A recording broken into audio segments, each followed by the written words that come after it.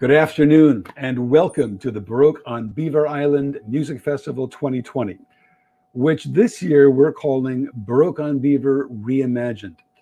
I'm Robert Nordling, Music Director of the festival, and we are thrilled to welcome you here for this final event of this year's festival. Hope you've had a chance to watch some of the performances over this past week. Many of them are still available and available for you to view and sign on to YouTube. You sign on to YouTube, Baroque on Beaver, subscribe to that, and then you'll be able to see all the various videos that are still posted. Enjoy them. They're wonderful performances and conversations this year.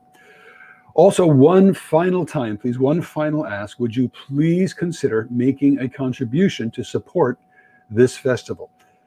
This year more than ever, we really depend on your gifts to pay for this festival, as we're not charging ticket prices or anything at all to view these, yet they are still expensive to pay for artists, to pay for the technology, to produce these videos. So if you would be generous, we would appreciate it. BaroqueOnBeaver.org, click on donate, and we will thank you in advance for that generosity. Now, today, final day of the 2020 festival, and we're going to have a discussion with several of our own artists. These are artists that you see on stage when you come to the Baroque on Beaver Festival. We're going to hear how musical life, performing life, making music has been particularly challenging in this time. What they're doing to get along in this time of the pandemic, what they're doing to survive, and maybe get some ideas about, some creative ideas about the future, looking ahead. So it is with great pleasure that I introduce to you Andrea Yun. Andrea, hello. Hi. Dilek Engin. Unmute yourself, Dilek. Hello. And hello. There you are. Mezraq Ramli. Apa kabar? Apa kabar? Baik, baik. And Joe Radtke. Hello. How you doing, Joe? Good. I'm doing great. Great to see you guys. Now, the only problem I have here, you guys, is that you are all entirely in the wrong place in my eyes. Andrea, you should be down over to my right, and Joe, you should be out in the back. So where you normally sit in the orchestra, I'm getting a little bit messed up here. But I think we agree with that. Yeah. Well, for you guys, anything that gets the conductor out of the center is a good thing, is a step in the right direction. So happy to oblige. Hey, listen, let's just take a minute and maybe go around our circle and just tell us, remind us your instrument, maybe your length of time you've been at Beaver Island, and what your regular gig or your regular gigs have been heretofore, whether you have a teaching position or an orchestra position. Just give us a brief overview of introduction. Andrea, can we start with you? Sure. I am a cellist in Ann Arbor, Michigan. I've been playing on Baroque on Beaver. I think this would have been my 8th year, maybe 7th, something like that. And normally I play with the Michigan Opera Theater. I teach, and I do a lot of teacher training. So I travel around the country to do Suzuki teacher training. Fantastic. Dilek, how about you? This is my 6th year, Baroque on Beaver Island, since 2014, actually. I'm teaching at Flint Institute of Music since 2018, and I got a new position just this summer, which is very unusual where we are at right now in the world. And that's a string chair department at SPA. Congratulations. Well done. Well done. And also I teach at College of Music at MSU during the summer. But this summer, so far we know nobody enrolled for any violin or viola. Okay. classes, anything like that. So, and I have my own studio in East Lansing. And I'm also teaching Lansing Catholic High School. Wow. So it's been quite a bit. A lot of things has been going on and lifting out. So here we are. Very good. Very good. Well, we're going to dig into detail in some of those in just a minute. But Mezraq, how about you? Hi. This is my third year playing on Baroque on Beaver. I play the oboe and English horn. I live in Leland, Michigan currently. I was originally from Singapore. And my current position, I teach oboe at Northwestern Michigan College, Saginaw Valley State University, and also a private studio where I have kids ranging from middle school age to retired school teachers. So that's what I do right now. Fantastic. Fantastic. And Joe? I'm Joe, and I play trombone, and I've been on the island. I think this would have been my 9th or 10th year, or 9th probably. I can't remember. I teach band in Greenville. I actually just moved positions, and this was my first year there, and it was kind of crazy to have to switch jobs after 14 years of teaching and get sent home early. But I teach middle school band and high school jazz band. I play in 2 regional orchestras, and sometimes I teach at Elma College. But it's just been a crazy time to experience all this music stuff and not be able to do anything. Yeah, So. yeah. Now it's interesting for us. I mean, in hearing each of you talk, all of you have multiple things that make up your career, make up our careers. We have multiple pieces of it, and you folks listening in hear that most musicians have multiple positions or multiple different streams of income that make up a career. Sometimes very, very different aspects of the music life as well. Well, let's dig in a little bit here. Andrea, maybe to you first. I know you're a regular performer. You know in the opera company. You've done a bunch of solo work. But as a studio teacher, now, what has that been like over these past few months? What is it? Are you doing online? Are you doing distance? I mean, what's been your teaching life like? For a lot of people, it's been kind of uncomfortable because everything's online. I really like computers, so I like it, actually. I feel like I'm as effective, if not more effective, as an online teacher, quite honest. I mean, of course, it's better to be in person because you get that connection, but there are some things that I do with my students that I never did before online. Like what? I can link things to web pages, and whereas before I could have just had my computer out and shown them in lessons, but I never did that. So now that I have Zoom, I can just say, oh, there's this recording by Jacqueline Dupre, or oh, if you want to see the science of how a string actually vibrates, let's look at this YouTube video, or let's, there's all sorts of things that are at our fingertips that I never really did before. So I'm all online, and I know some of my colleagues are doing some lessons in person, but with the heat and bugs and allergies, and the online is actually going quite well for me, so I don't really mind it. So I'm all online for teaching my students right now. We were talking with Martha Guth the other night and her teaching, and she was saying that one of the advantages of online and computer teaching is how close, when you have a camera either on a hand that's doing or on a voice, you can examine the mechanism very, very closely in great detail and see things that maybe you can't even see from several feet away. Has that been an aspect? Yeah, what I really like about Zoom is now I stand to teach. I have a strap that I could strap on my cello, and so I can get my hand this close to the camera. Where normally I wouldn't put my hand in their face. Right. So there's actually a lot of that, and doing things in person. I find that being online and being this close with someone is better than being 20 feet apart with masks on and want to be close and not be able to be. So I find there is, once you get past the fact that it's a computer and it's not a real human being, which is a big deal, but once you get past that, actually there's kind of an intimacy that's involved in the online experience that kind of isn't there. I mean, there is a human aspect that I've met with a couple of my students, especially my nephews, for lessons, and it's great once we see each other. It's so nice.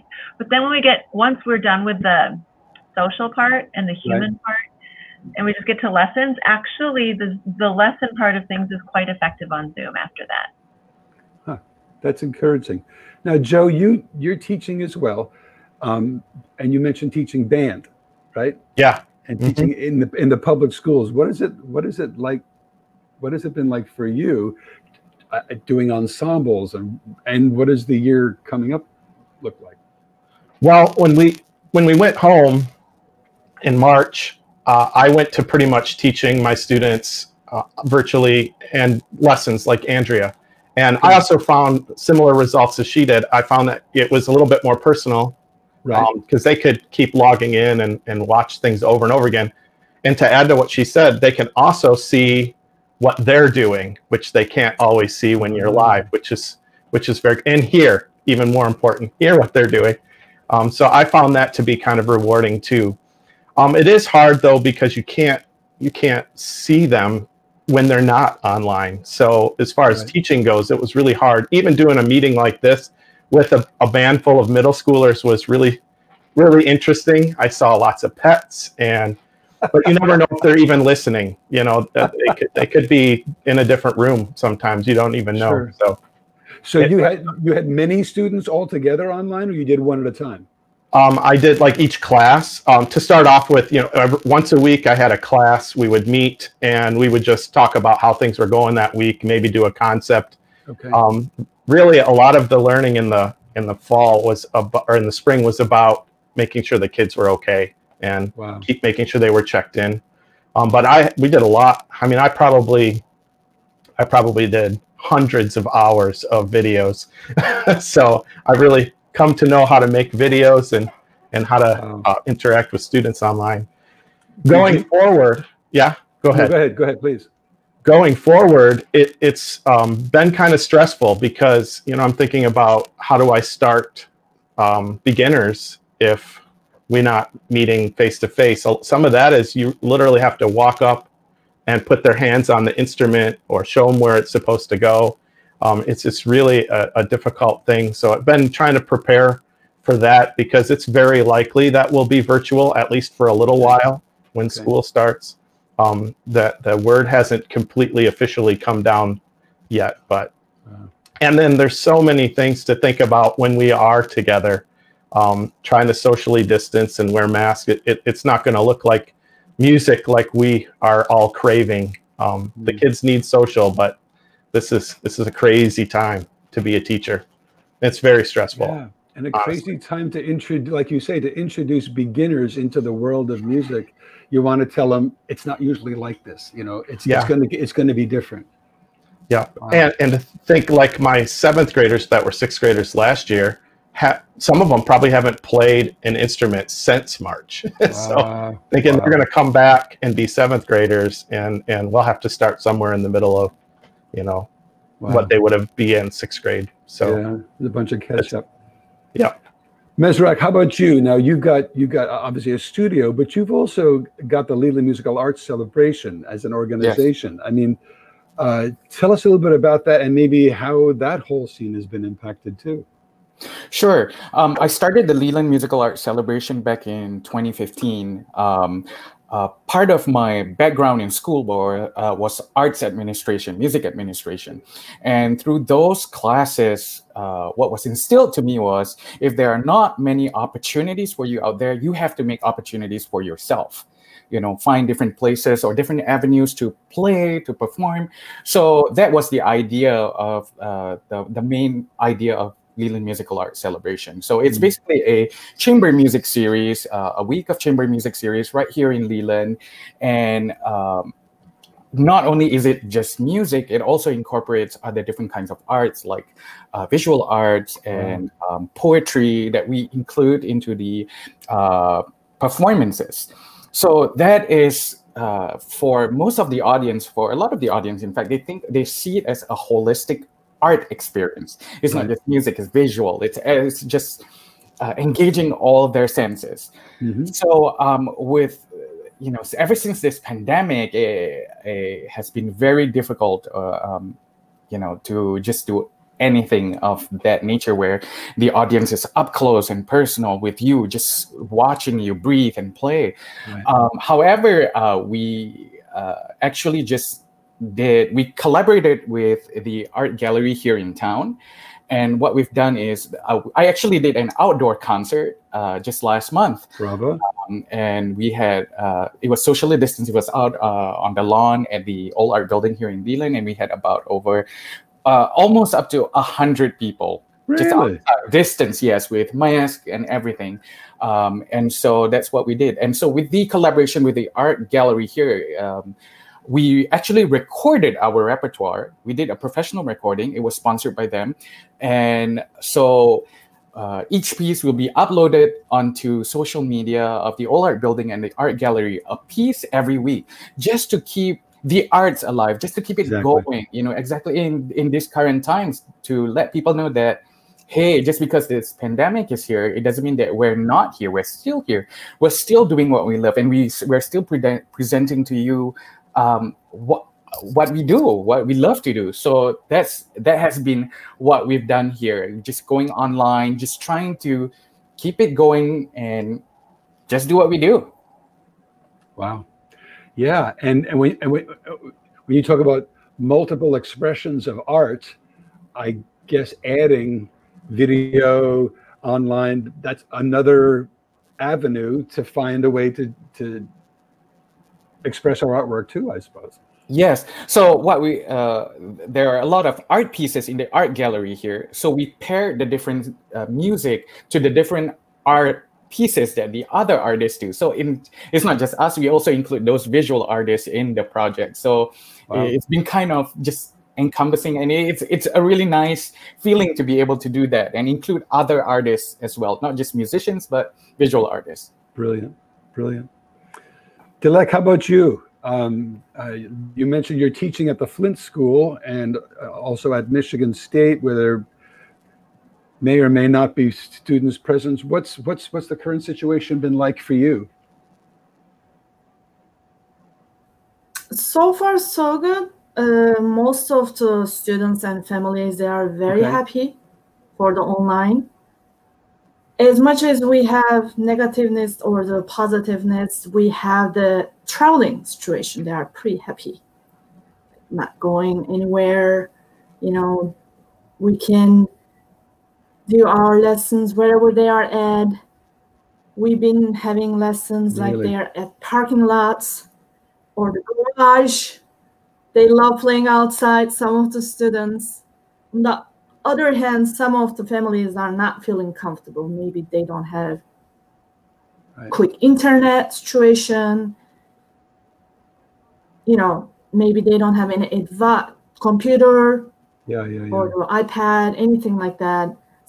Phones doesn't work well, so it's like kind of on and off. But when we got in the couple of weeks after the pandemic started, I think we got on track. And right now it's coming to the situation like they would like to do face-to-face, but we are waiting for the government is going to say. Yeah. Right. And so we'll see about that. And then on the other hand, actually, I'm writing them some notes, like emailing them. It's so easy for them to communicate that way. And I'm recording chunks by chunks after their lesson. For example, to show something, I just go to, closer to get screen, turn this way, any angle, or show my fingers, as we talk about it.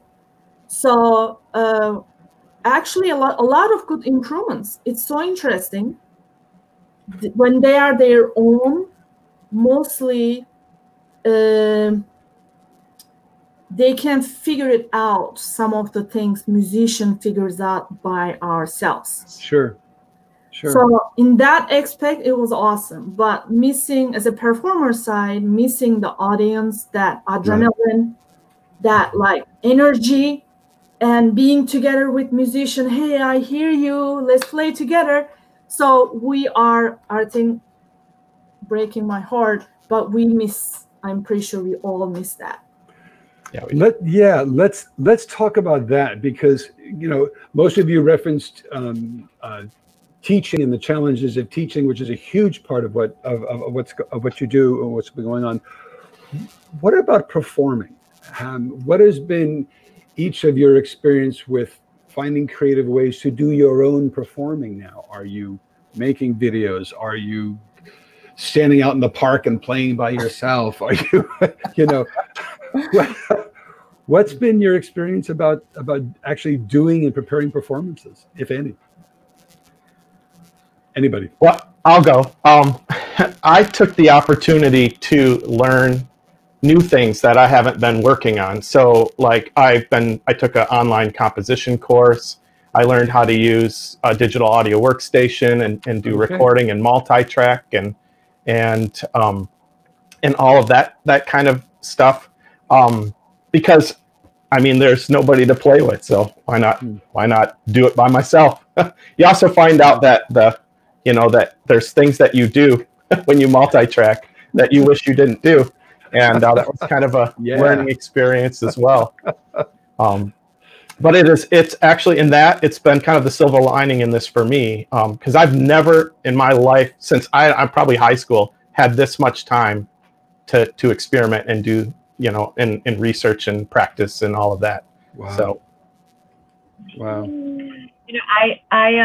I didn't have the bandwidth in this to play cello for many months. Actually, I just played zero. And when I did, I was like, oh, thank goodness I'm still a little bit in shape.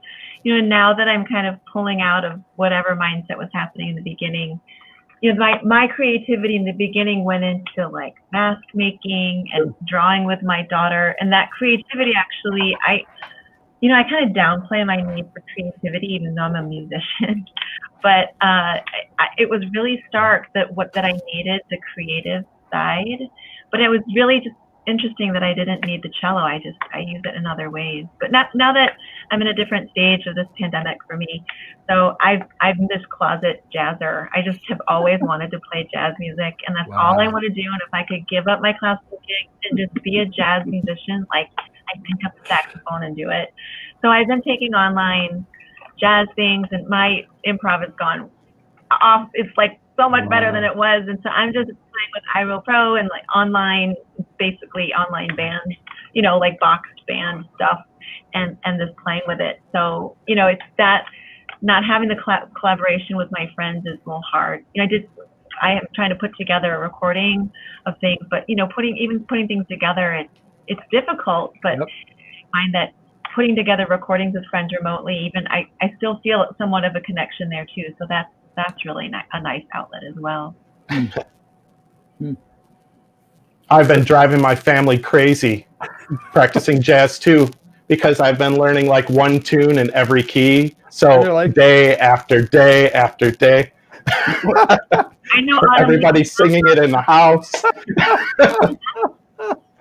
Yeah, when I'm composing stuff as well, my wife finally just, leaves the room after a while. How many times can it be rearranged? Oh my gosh. Doesn't feel like that many to me. No, it doesn't. It's new every time when I play it. I don't know. Gosh. Actually, 3 weeks ago, Flint Symphony Orchestra and then FSPA faculty meeting, we have summer performances, chamber music. Yep. And this year they decided to do outdoor on Mondays.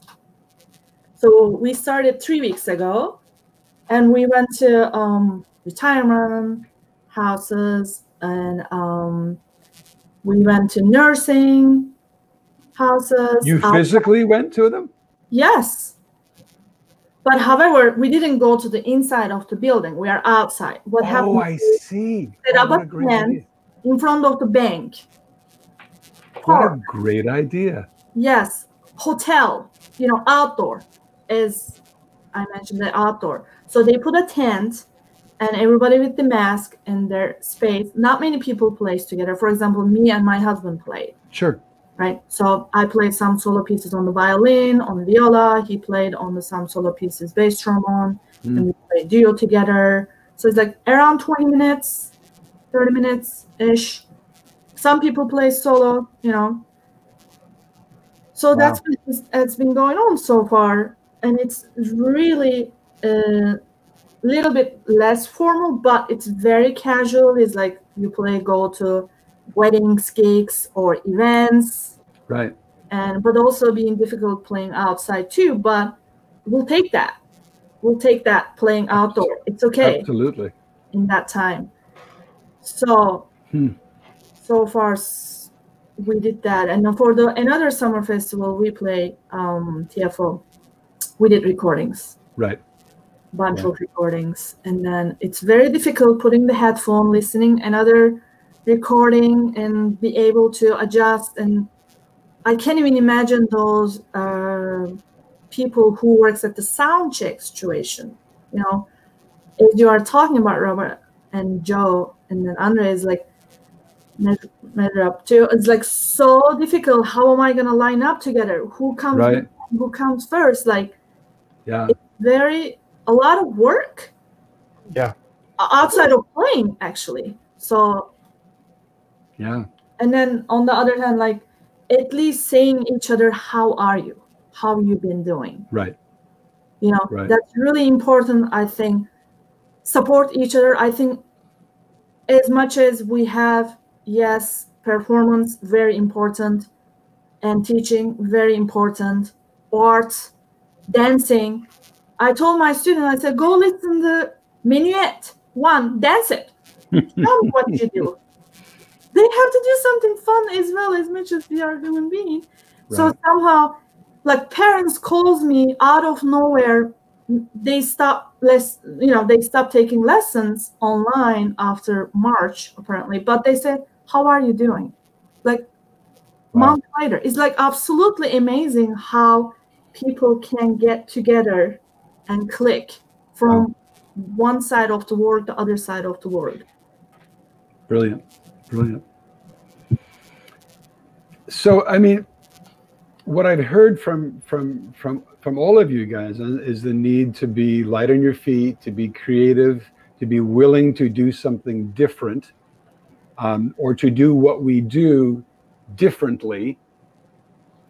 You know, I don't hear it as much now, but for a while you heard about when we go back to normal, or then it was when the new normal comes. Now people aren't saying that very much anymore, but think about, or get your thoughts about, there's a whole bunch of stuff we're doing now. Andrea, you talked about ways that you're using video to teach, you know, ways that you're using it to do band, or ways that you're, using new tools now. Some of them, obviously, when things open up and when we go back to face-to-face performance, we'll leave behind, but some of them we're not. What do you see as things, skills, technologies, tools that we're learning now that we're going to bring forward into the music world as we look ahead? I don't think I'll ever teach the same way again. I think this has changed the way that I think about teaching. Now that the students are kind of on board with being able to go online, there's so many resources we can use when we're teaching. The same as performing. I think performers are the same way, like now that we're kind of getting used to doing this self-promotion sort of situation, and put out content on our own and not wait for someone else to show us. I think that those are really big advantages for teaching and performing. And I wasn't doing that before. I was teaching the traditional way. I would go in, listen to the students, give them feedback live, but I was kind of ignoring this giant world that, if they want to see a whole great trombone section play, they can go on and listen to that and, comment on it and compare themselves to it and all of that, where, we weren't doing that before. And, theory and all that content that's already out there and created, is easier to access now, I think, than ever before because of this. So I don't think I'll ever teach the same way again. Yeah, I agree. I don't think I'll teach the same way again either. I think also that, you know, this has made the world smaller, that I can reach out to my favorite jazz cello pedagogue and just be like, hey, you want to give me lessons? And he says yes, because he's kind of in need of work, I'm sure. But I think that, you know, there are major, even in the cello world, like really serious cello teachers, artist teachers, people that if I were even in the same room with them, that it would be an honor. Right. But that they're teaching in these camps and they're reaching out and they've got online content. It's forced every generation to come to terms with the 21st century and computers and video usage and accessibility. And it's just amazing. You know, it makes me wonder about accessibility of video for, you know, underserviced populations and things like that. I think it ignites a whole new level of accessibility issues. But at the same time, I do think for those people who do have the internet connection, it's like, I think the door is open, and I don't think it's going to come close again a little bit when we go back to doing more things in person. But I do think that door is open, and I think it's going to stay wide, which is really exciting. I also think when you look at what we're doing right now, everybody has a front seat. You know, I'm a trombone player. I sit 5 rows back, 100 yards away from anything. And right now I'm sitting as close as everybody else, and I can hear and I have to participate. Sure. I can, you know, those students in your class that you're teaching that don't participate, and they sit back and they're quiet. Now they have a voice and they're close up. So. And I love the chat box. So these quiet students can chat, and you know, and then they're saying, students I've never heard from before are like hilarious when they chat. It's really cool. It's another voice, you know. Yeah. Wow. Yeah. Dilek, Mezraq, how about you? What are you going to be bringing forward, new things that you've learned now that you may apply to your performing or the art world going forward? I was just going to say that, you know, technology, I mean, having to implement technology into my teaching has definitely made me think of different ways and also in performing different ways to do things. However, I do have to say, as an oboist, you know, when it comes to one of the biggest challenge that I have is teaching reed making to students, because it is such a hands-on approach. It is not something that is scientific, you know, it's not something that you have certain calculations that you do and voila, your reed works. It's, you know, you're dealing with a plant, you're dealing with something that's organic. Every piece of cane is going to be different. And the way let alone very sharp knives. Yes, exactly. And there's techniques to sharpening the knives. And I have, you know, for me, my experience with learning reed making with my teachers, I learned so much, and I learned the best when I was sitting right next to my teacher, just watching her scrape that reed, and her teaching me, telling me like, oh, you're angling your knife incorrectly, or your knife needs to be sharpened with how many number of strokes on the sharpening stone. Wow. And, you know, just to be able to teach reed making online, I mean, in order for me to see what my student is doing, I mean, it's difficult for them to angle their computer camera or, you know, their phone. And I actually took a lesson with a regular substitute English horn player with the New York Philharmonic. She actually had like an overhead camera to show you what she was doing. Yeah, exactly. But I didn't have that. And I don't imagine my students investing, you know, my high school students investing in that to just learn reed making. So I think that is something that I still have to think about on how to do it best, or, you know, or I'll just have to wait till things get better and we can get together again and learn how to make reeds, because it's a totally different art form from just playing the oboe. So yeah, that's a challenge or something that I'm still trying to figure out how to do. Right. Very interesting. One of the performances we did this week, well, almost all the performances were done fairly low tech. Somebody had a telephone and they recorded themselves playing and they sent that in, or maybe a camera. But one guy, when Michael Hall did his recital, he had 3 telephones and did them at different angles simultaneously, so he would have 3 camera angles. But again, it was fairly low tech.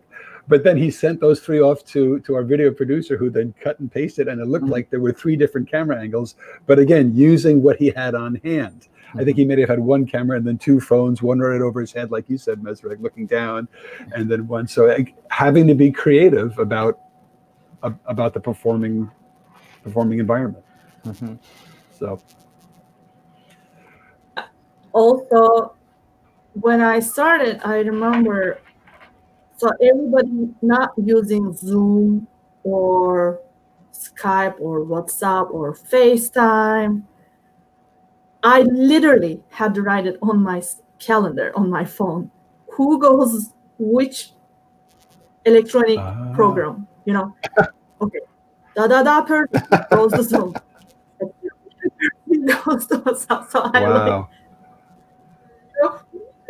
Computer is here. My computer wasn't working, and then I got from FIM. Yeah, so luckily FIM just gave us. It was very supportive as well, as I say. You know, everybody supports each other. It's amazing, and gave us computers. And then also I had like phone here, computer here, iPad here. There is like another computer there.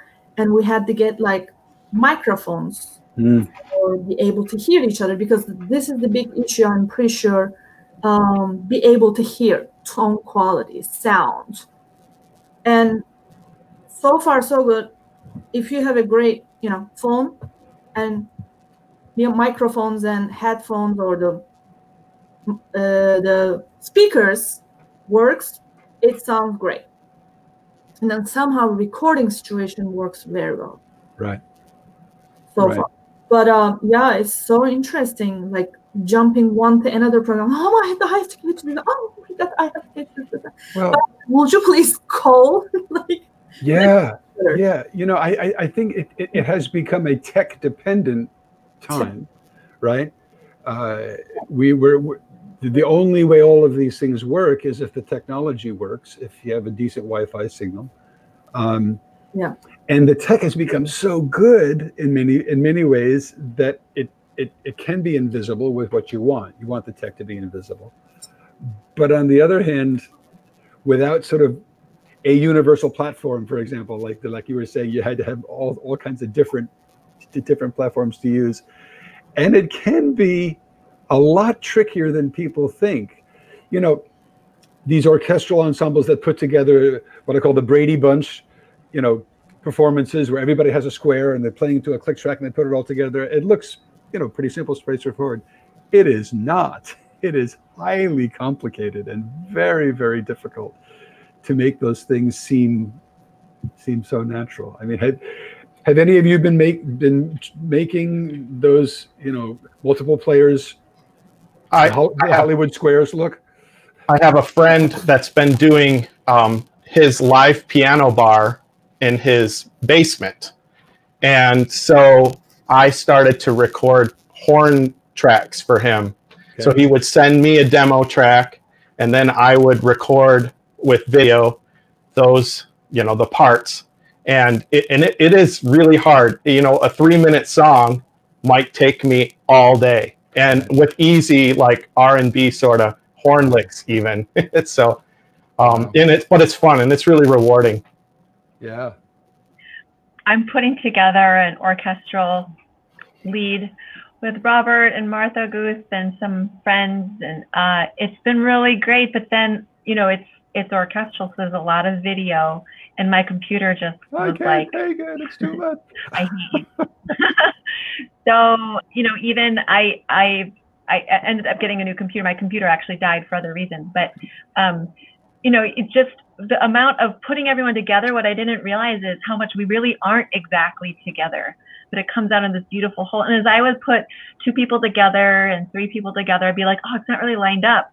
But then the more people I would put into the mix, I was like, oh, it doesn't line up, which I knew. But when you've got it on a computer, it's so tempting to want to make it perfect. Perfect. You know, we can have line up. But actually, if it was two together, it would sound a little bit. It sounds a little nicer when there's a little bit of that human element in it. And so I'm learning a lot about what precision really is and what beauty really is. It's really fascinating. I agree with that. Wow. Wow. Nothing can take the live music away. No, it can't. It can't. And yeah, exactly. That part of it is probably irreplaceable. That the human experience of presence and how only presence can create a certain aspect of community. I mean, we're having a conversation now, and we're able to see each other and respond to each other and share ideas. It would, in fact, be a different experience if we were sitting in the same room, actually speaking with each other and sharing with each other. So, well, my teachers always said, and I still hold this true to today, that the best way to learn is music is to experience it live. Right. You know, in person. I think that's the only, that's when people can really feel the magic and, you know, the just feel the music. Yep, I completely agree with you. There is no replacement. There is no replacement for that. So in our last couple of minutes, then, let's go with that idea, Mezraq. You know, there's a bunch of people watching our conversation right now. And again, folks, thank you for joining us for this. Anything you guys would like to say to our Beaver Island audience? I mean, you know, these guys are missing out as well. They make the trek to the island each year, and they get their tickets, and they sit real close, and they want to talk with Dilek after the concert, and they want to compare notes with Joe and Andrea and Mezraq. I mean, and they can't do that. So what would you like to say to our faithful Beaver Island audience? I miss you. Yes, we do. Really, I think I had a lot of summer stuff canceled. You know, everything's canceled. I travel all summer long. You know, I'm home maybe for 4 days at a time. And Beaver Island is the only, I hope no one else is watching, but other than Beaver Island people. But Beaver Island is like, it's like, it's that feeling that people can come up to us after a concert, and that fourth wall is not there, you know, and it's so nice to have that connection with the audience. And this is why I love playing music, is to connect with people, not just to like show you how great I am and then I go off into my own world. It's like, I want to hear how the music affects people and what questions people have, and if I can learn more about their lives too. And I really miss that so much. Yep. The year for me starts at Beaver Island, and the whole year I look forward to it. From the day I leave to the day I get there, I can't wait to get back. Yeah. And it has been such a big part of my life, and I really, really miss it too. And I miss all of the musicians, and I miss the whitefish sandwich, and I miss the portobello mushroom sandwich. Yes, portobello. I love food. I miss the beach, but most of all, I miss the concerts and collaborating musically with people live. It's something that, you know, I'm really sad that hasn't been going on lately, and I can't wait to get started with that again, because this computer thing is great, but the live music is really needed for our souls, and I think for audiences' souls too. Right. Yeah, I was just going to say that, you know, we're all in this together, and we all want all of this to get better. And I think we are going to figure things out, and things will get better from where it is right now. And I really cannot wait to get back on Beaver Island, because it's such a magical place that, you know, it's such a different environment, and the audience, you know, they're so appreciative, and they love the music, and we, the musicians, love doing it too. So I think we will figure this out soon, and hope to get back to being able to play for people in person quickly. Indeed. Dilek? This is, I always see entire year. And who made this island? Thank you so much. This is I am living for. You take it on your phone with you. Fantastic. Here, absolutely. Yep. Look at this beauty. It's magnificent. It's Yes. magnificent. That's coming into St. James Harbor on the ferry, isn't it? Yeah. Yes. It's gorgeous. Thank you so much for making the island. Thank you so much for bringing the people, keeping the nature up. It's can't wait for the next time to see you guys. And hang in there. We'll get through this. We all are strong in the world. Love you all. And can't wait to chat you and see you how your year been going, what you've done, your grandchildren, your kids, or your dogs, pets, anything. And you also work all those months to Baroque on Beaver Island Orchestra as well. So we'll come together again. And that is a perfect sign-off. Thank you. Andrea Yun, Dilek Engin, Mezraq Ramli, Joe Radtke. Guys, thank you very much for taking some time to talk. Stay safe, stay creative. Come back, please, next year. And folks, you too, stay safe and make sure you join us again for Baroque on Beaver 2021, some big plans. Take care, guys. Jumpa lagi. Take care, folks. Bye-bye. Jumpa lagi. Thanks. Sampai jumpa.